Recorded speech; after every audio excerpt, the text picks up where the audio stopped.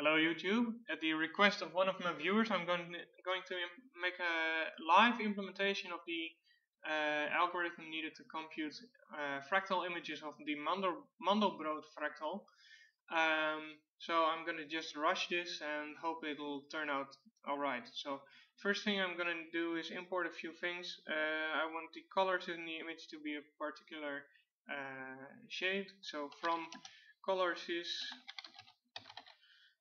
import HSV to RGB, because I know a few things about fractals of this nature. I know the images can be pretty dark if the depth is set too high. Pygame, and from Pygame import everything. That's for actually outputting the images. So the first thing we're going to need is the computation for the complex numbers. So define a computation of the complex number z, and there's a maximum depth associated with this. So compute z. Let's see. We need to know the iteration number per pixel per z. So I, z0 is z0 and 0. So I is the number of iterations, z0 is the starting point, and we know that from while I smaller than m, we'll need to compute. So while there are still iterations to be computed, and while z is within the Mandelbrot set, so that means let's see,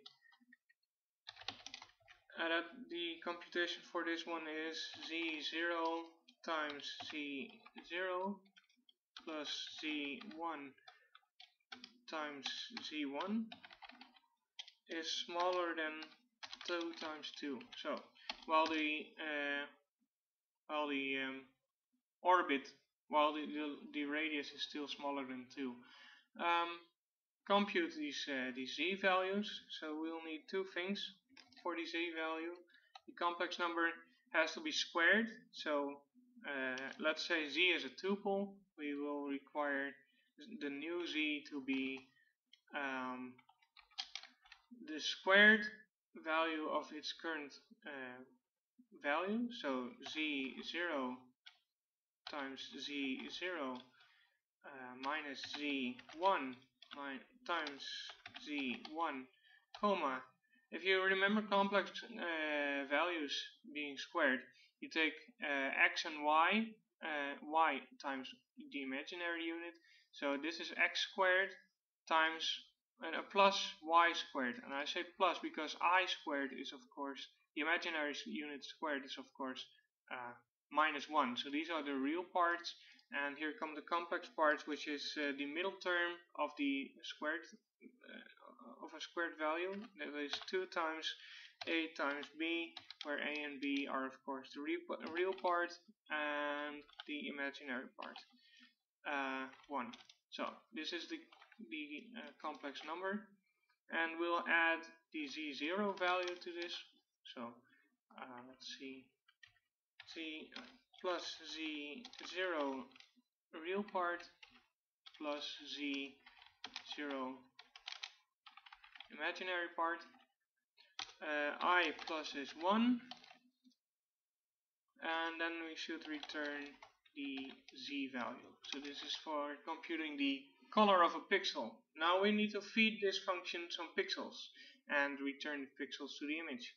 So def mandel, and what we need here is user input for the image. So first of all we need to know the size, which is the width and the height, and for what we want to display in this image, we need to know the center and the x range and the y range. Let's just call that x and y. Yeah, so this is my regular way of doing things, programming. So the image is an empty array of zeros for I in width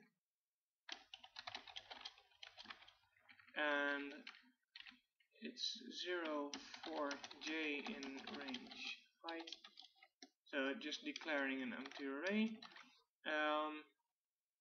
For I in range x, no wait, for I in range w, for j in range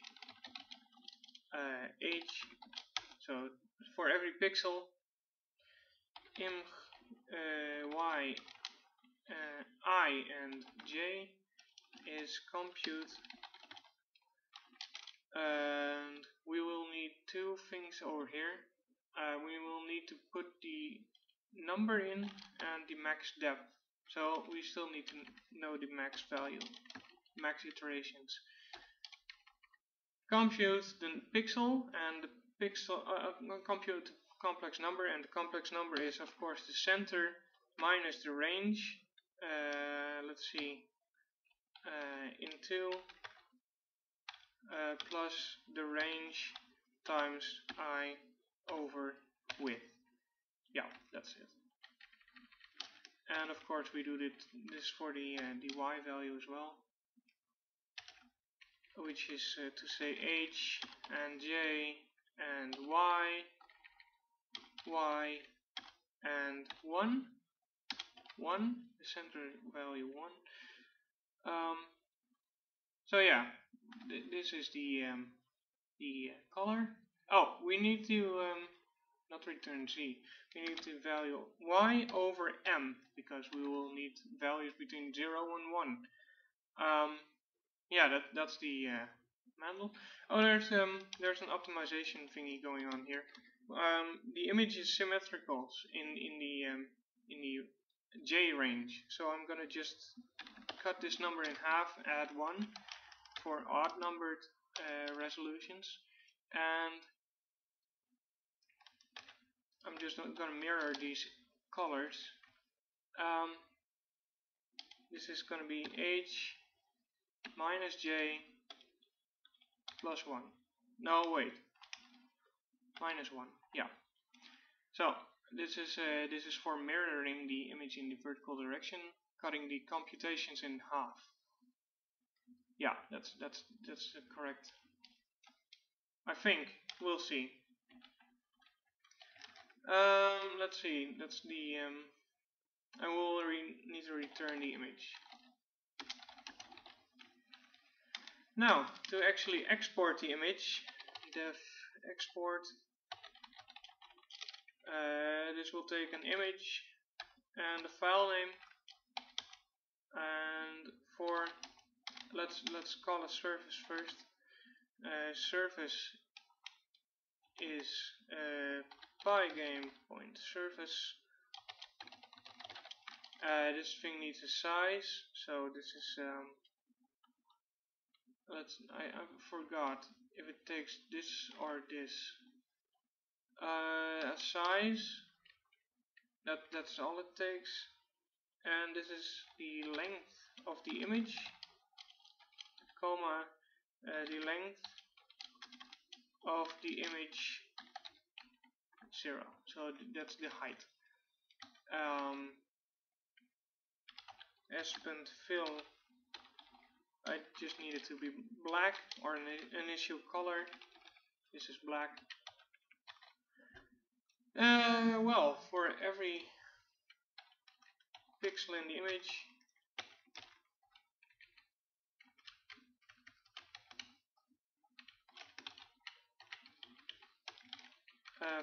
every pixel in the image, we will need to compute a color. Damn it. Call is, let's do something. Oh yeah, this is where I need the HSV to RGB, which is let's say HSV to RGB, because I like the color transition using this function, which is imij, comma 1, comma 1. So this is just a saturated color. Now this will return a color with values between 0 and 1, so I need to scale this. Scale color 255, comma the color there. Now this function is not yet present, so we need the scc is lambda of a scale value and a color, and we need it to return let's see, s times c 0 comma s times c 1 comma s times c2. Of course this can be made more efficient. So the color is now determined. We need to set the color to the surface as point set at I comma j comma col, and then we need to save the image to the file name, and that's it. So that's the entire thing. Now there's a lot of lots of improvements to be made. I won't expand upon. Let's just render an image. So first thing, we need an image mandel. The arguments here are the width and the height, 320 times 240.